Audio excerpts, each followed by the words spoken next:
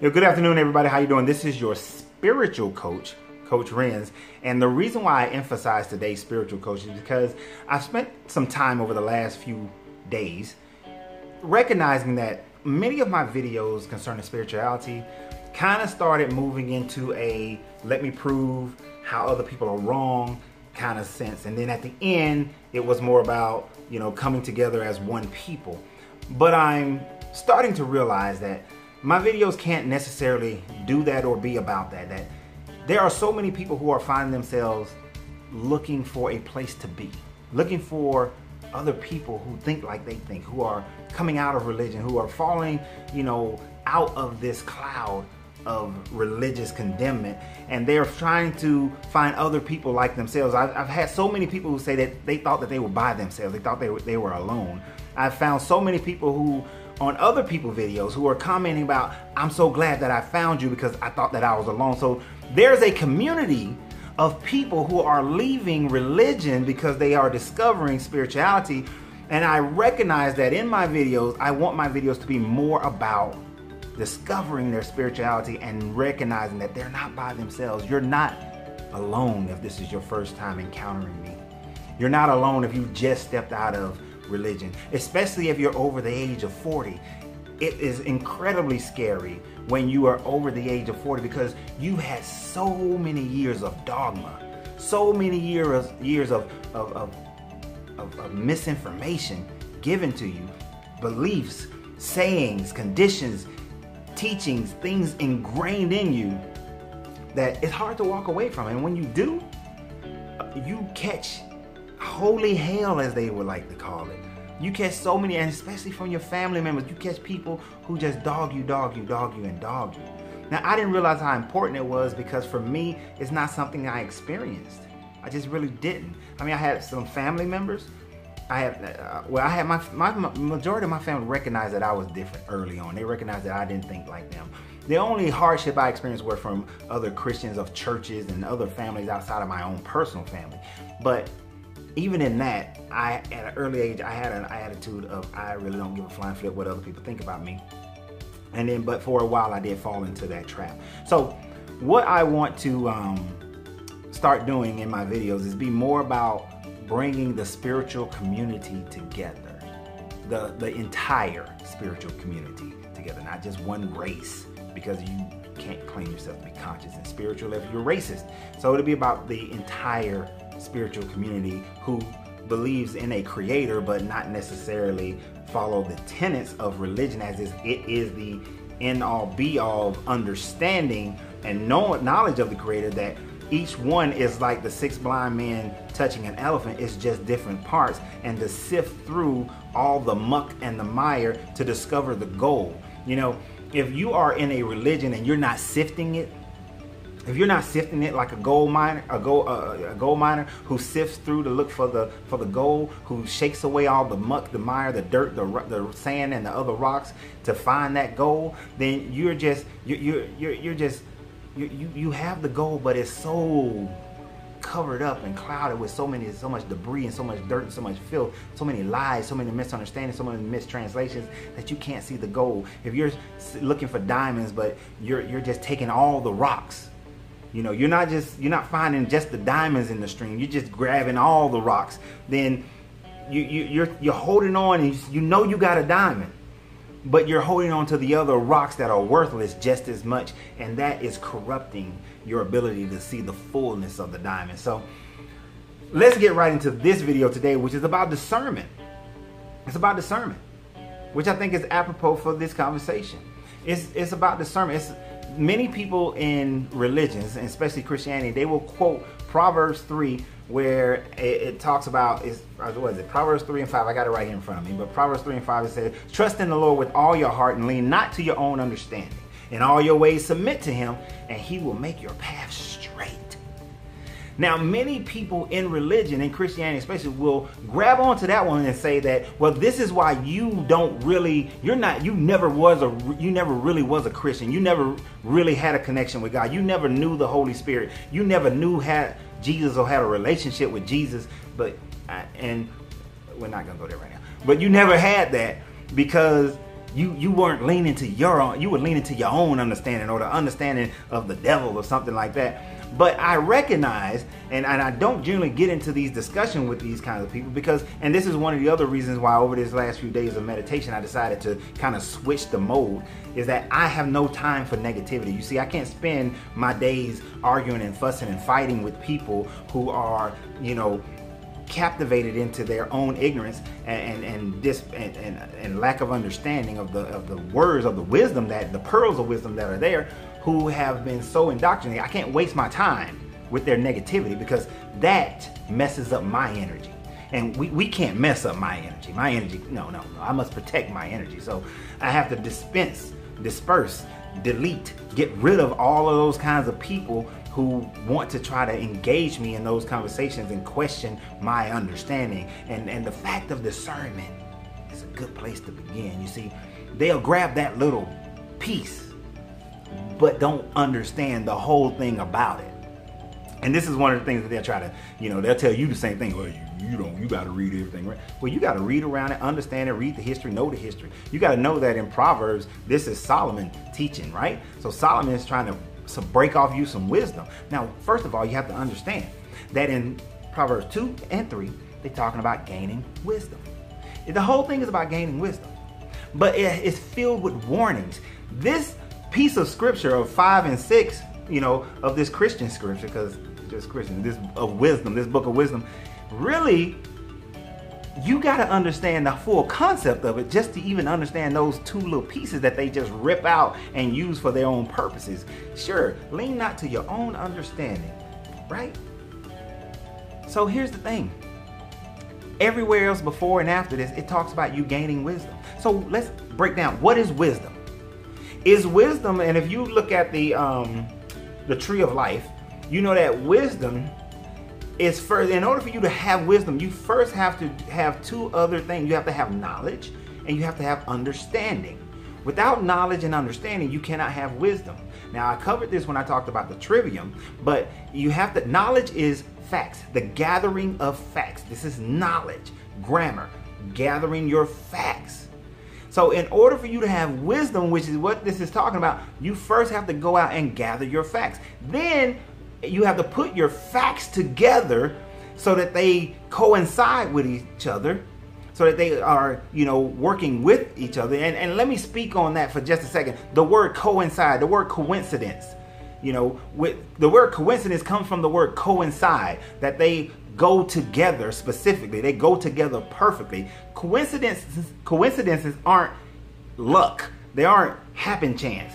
They are things that fit perfectly together. It's something about math. There's something within math that says that two angles coinciding is a coincidence. They come together perfectly. So bringing your understandings together, which this is logic, you're bringing all your facts together, creating logic so that you can say, these facts match up and lead to a path of that, which is wisdom, which is rhetoric, which is you being able to take these facts, take this knowledge, and then put it into action.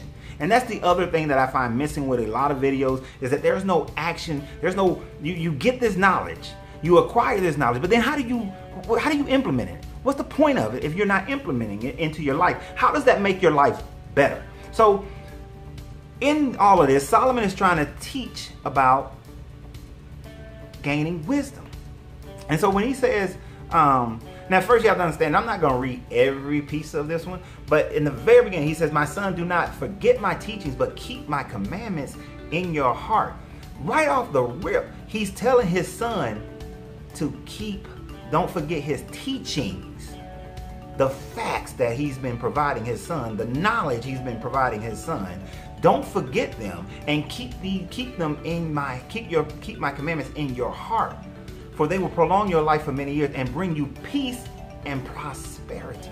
You see, that's the thing about facts. Facts bring you peace and prosperity, because facts take away the emotion of you trying to figure something out, or the experience of, well, I have an experience with God. Well, I know Hindus who had an experience with Krishna. I know Hindus who had experience with Brahma. I know Buddhists who had experiences with Buddha, who had experience with Karma. I know Muslims who had experiences with Allah, who had experiences with Muhammad. I know Jews who had experiences with Yahweh. So there are people who they've had experiences with every entity that they believe in. So your experience is not facts. You see, you will find peace and prosperity with facts. It's like in business. You can't open a business based on just faith. Oh, I feel like this will be a good business in this area, where you will feel yourself broke.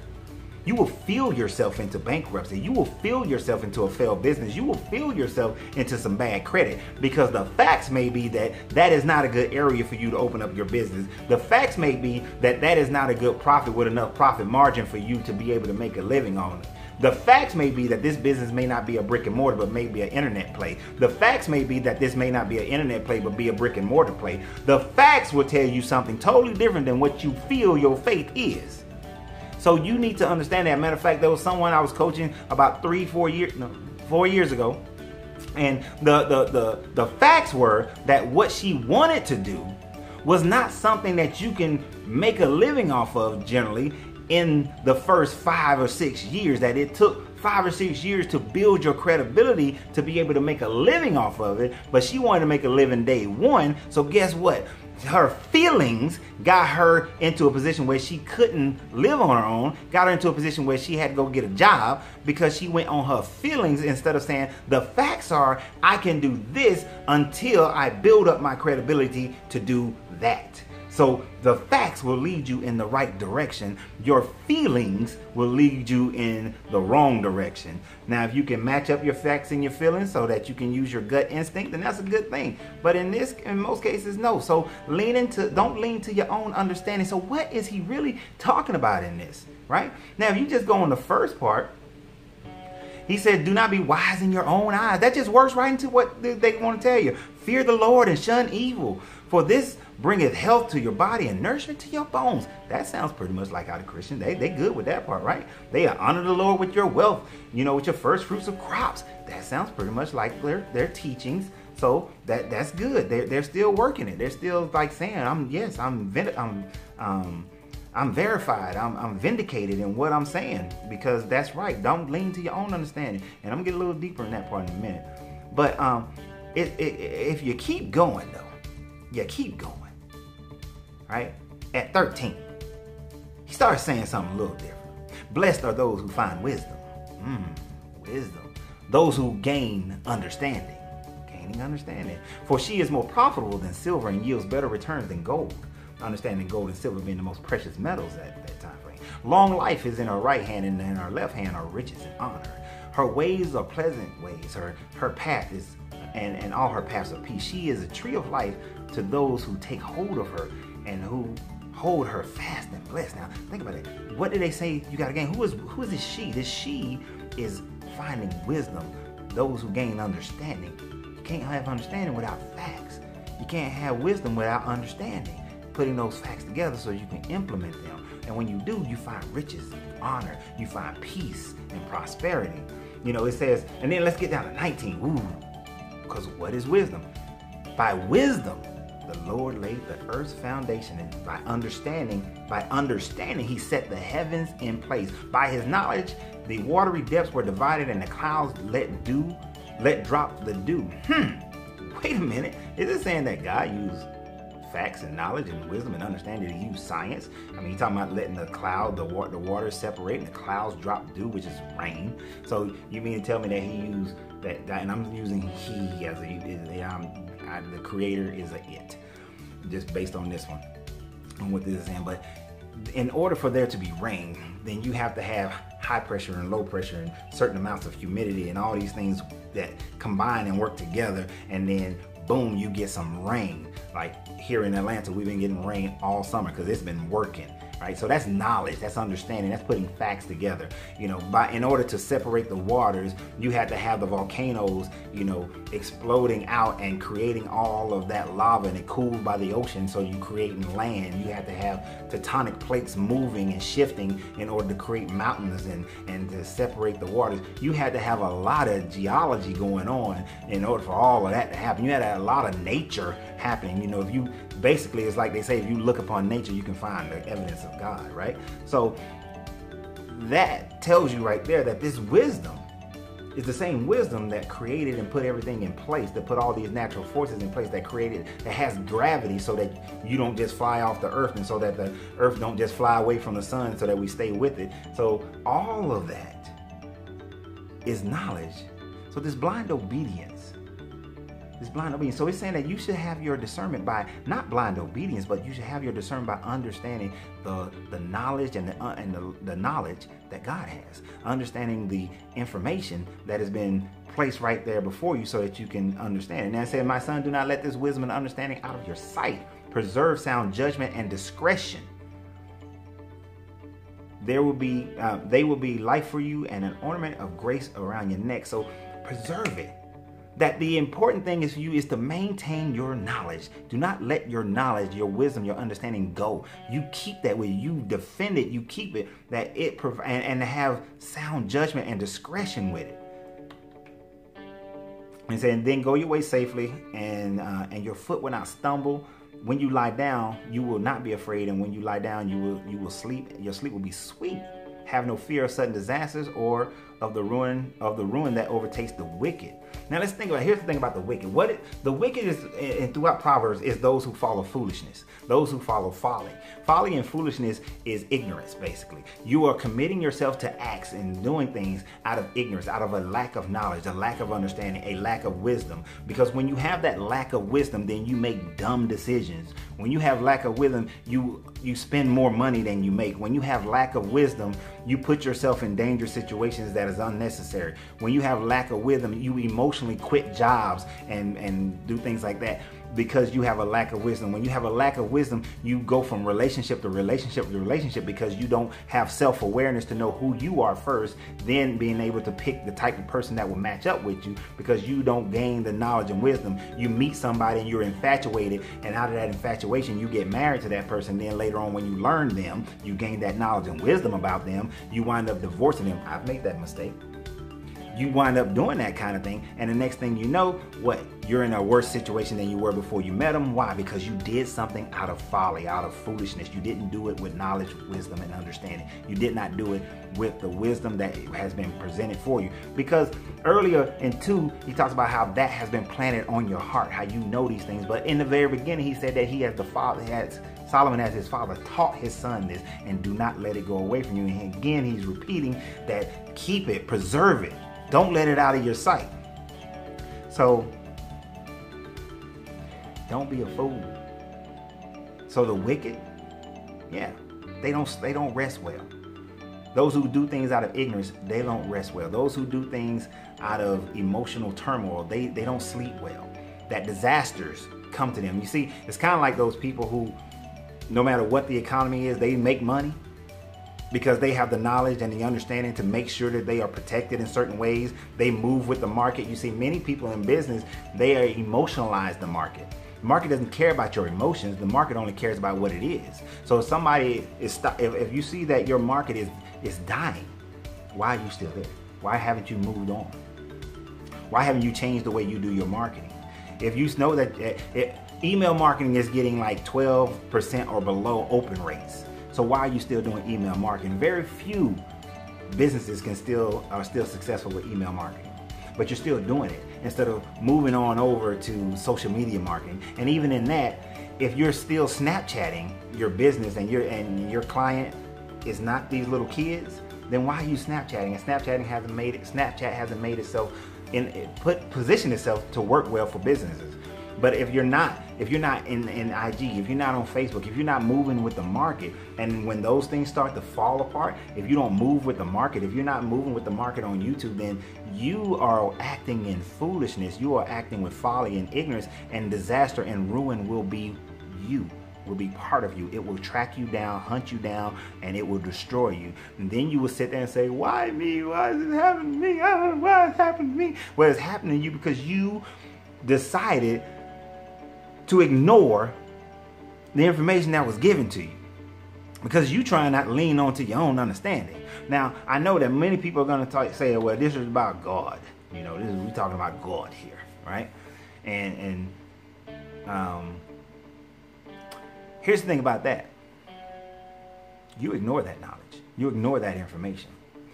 You can go back through many of my other videos, especially the one about the origins of Judaism, Christianity, and Islam. You will ignore the facts that I present. You can go to my video about Moses' mama being his aunt, his great aunt. You will ignore those facts. You can go to the video I did about the Noah's Ark, that it was just a made-up story. You will ignore those facts. You can go to see information where the story of Yeshua is a plagiarized story that's been copied over and over and over and over again, but it's really about astrotheology, and it's about you. But you'll ignore that. See, I'm not trying to take it away from you. I want you to understand it, that it's about you. It's about you performing pretty much you going through the alchemical states to be able to raise your consciousness, raise your body, raise your actions from lead to gold. It's the same thing as what Solomon was trying to teach here about you gaining knowledge, wisdom, and understanding. That's what the story, that's one of the lessons the story is trying to tell you. The story is trying to tell you, not the reality, because it didn't happen. The flood did not happen. But the analogy of it, the lessons you can learn from it, you will ignore those facts. And as long as you ignore those facts, then this is where that don't lean to my own understanding, because people are going against you. Now, here's the thing. When Martin Luther was doing the Protestant Reformation, he was the great falling away. All those people who left were the great falling away, and they were not leaning to their own understanding. But most of you who are religious, who are looking at this, most of you are Protestants from a falling away. Those who follow Calvin, John Calvin, you are Calvinists, you are a falling away. You are the reprobate mind. Like if you was doing it back when they did it, you were of the reprobate mind. If you're a Baptist today, you're of the reprobate mind. If you were a Methodist, you're of the reprobate mind. AME, reprobate mind. Methodist, y'all a reprobate mind. Y'all the great falling away. According to when it first happened, that's who you are. You Jehovah's Witness, you are falling away. Mormon, you all falling away. You all got reprobate minds. That's what they would tell you, because that's what you would have been called if you would have done it when they first started it. But now it's been accepted because there's enough people who believe it. And that's all a religion is. That's all a denomination is. If enough people believe it, then that's accepted. So discernment is when enough people accept it, then it's God's discernment. But let me ask you a question. The Baptist says that you must submerge. A Methodist and Catholic say you can sprinkle. Who's God given discernment to? Is it to the Baptists? Is it to the sprinklers? Who's that? The dunking or the sprinkling? Who got the discernment on that? The Methodists say that there's a certain methodology to learning and understanding and worshiping. The Baptists say that you got to do it through spirit. It's all about spirit. It's all about the Holy Ghost. Who's discernment? Who's discernment? Just asking a question. The Catholics say that you can pray to these different saints, and these different saints will assist you in whatever it is that you're trying to achieve, which is kind of like ancestry worship. But they tell you that. But then everybody in Protestantism, they don't do that. Who's discernment? Who's discernment? But yet, Protestants do call them Saint John and Saint Paul and Saint everybody else. You're still using the same ones. So where's your discernment in that? See, where's your discernment within your denomination? Because people had different discernments, you have different denominations. But none of them are based on facts. They're based on what people had, that people had opinions. I have an opinion that you should be submerged. I have an opinion that you can you can pray to these sainthoods.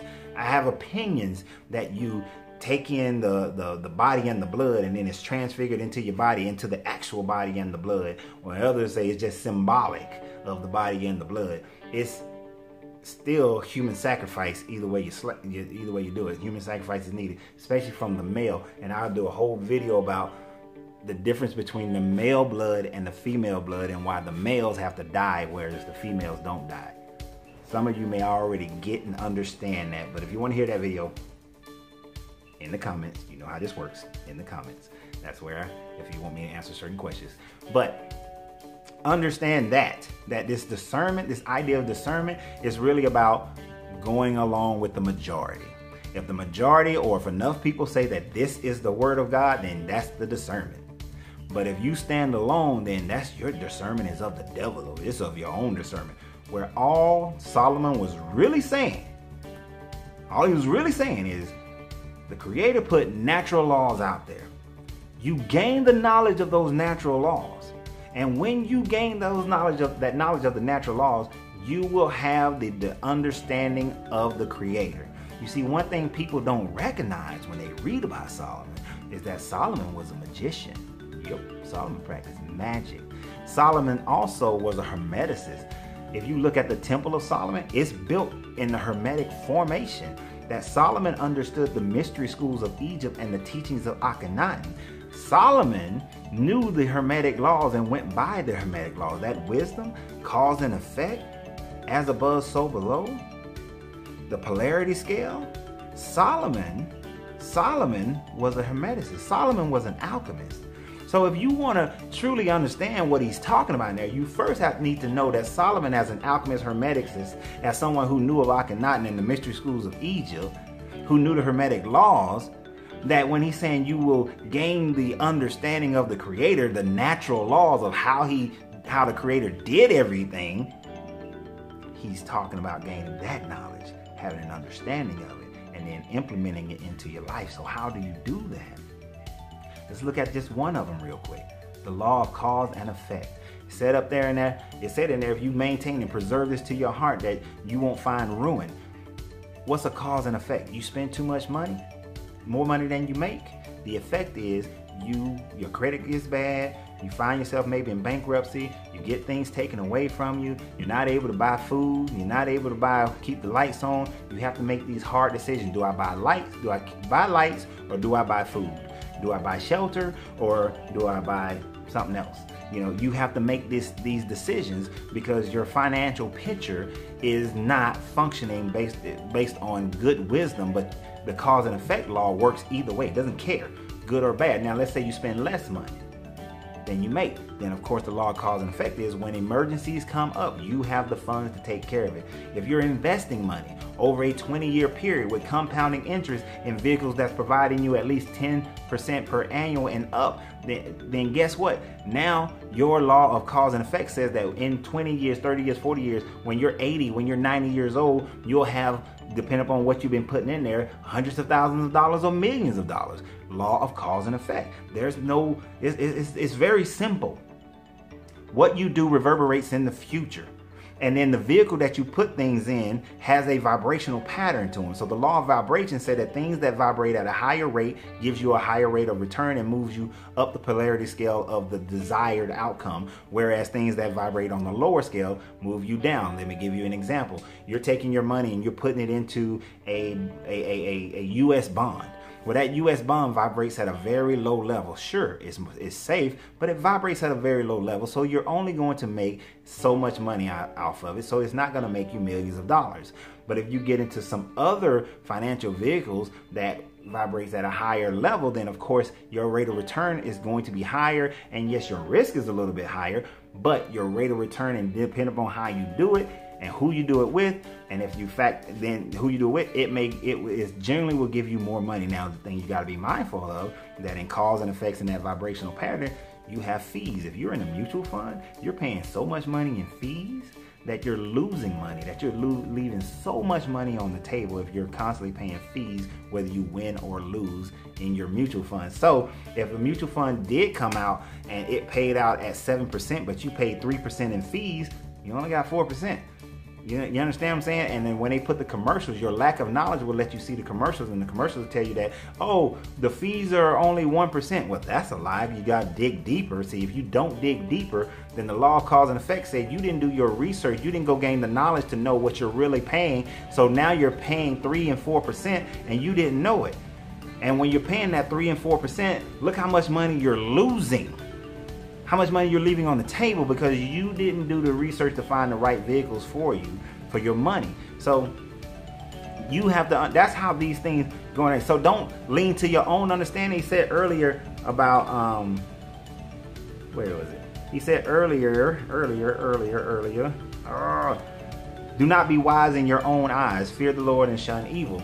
Now, do not be wise in your own eyes. Don't just take life and information how you think it should be. If you need financial support, financial knowledge, don't just try to understand it yourself. Seek out those who are experienced. Seek out those who have that kind of knowledge. If you want to start a business, seek out those who've already started a business, running a business, and are consistently running their business to have them coach you. If you want to have great relationships, seek out those who have had great relationships. Like I had a marriage, my first marriage, high school sweetheart, 17 years of marriage. Yeah, I did some jacked up things towards the end. It was my fault. I take full blame. I would never blame another person for things that I've done. But we had 17 years of marriage, and for all intents and purposes, we had a great time. Our marriage was better than most people. So can I tell you how to have a great marriage? Yes. Can I tell you how to use your emotions and what's the word I'm looking for? Not impromptu. You know what I'm talking about. But impulsive. And can I tell you how to be impulsive and be shackled by emotions to mess it up? Yes, I can tell you how to do that as well. Which means that sometimes you need to find somebody who has messed something up. Those people who have messed things up, learned from it, and have moved on can be your greatest instructors, can be your greatest coaches, can be the ones who can provide you what exactly you need in order to not mess it up again. Trust me. Some of my friends, they pick on me because I take my time. I thoroughly investigate a person before I commit myself in that relationship. And then even in the relationship, I thoroughly investigate the entire situation and watch the person to discover if we are a good match. Because if we're not a good match, I don't want to involve myself in a marriage with someone who's not going to work well with me.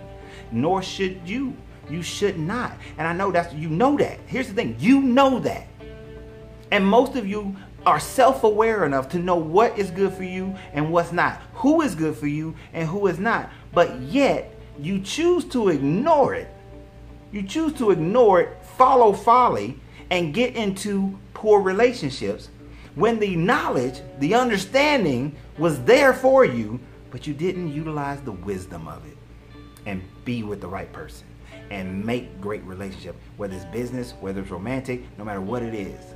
You have it right there for you. So that's how you utilize these things. You have to use it in every format. You know what's right. You know what you should do. If you don't know who you are, then you have to go through a process to discover who you are. Now, of course, I have a process to help you discover more of who you are, and I have coaching programs to help you discover who you are. But discovering who you are is vital. It is very, very vital. And sometimes the person on the outside looking in can do you a great service, but you got to know that they're there for your best interest, because if they're not, then it's damaging to you. It's damaging to your life. So this video has been way long enough. I hope you guys enjoyed it.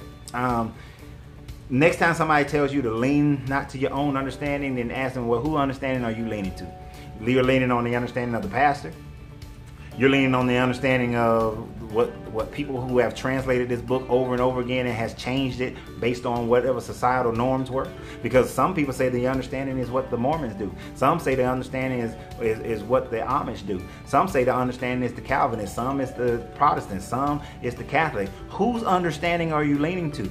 Those who decided that what books were going to be in the Bible, in the Council of Laodicea and the Council of Thessalonica and all the other, councils, you're leaning on their understanding. You sure ain't leaning on anybody else's understanding. So I would rather trust myself with my connection with the Creator than to trust a bunch of long dead people who were doing things for political, powerful reasons, or even people today who are just trying to keep you in the church and paying your tithes and giving your money, but you're not receiving any return on your investment.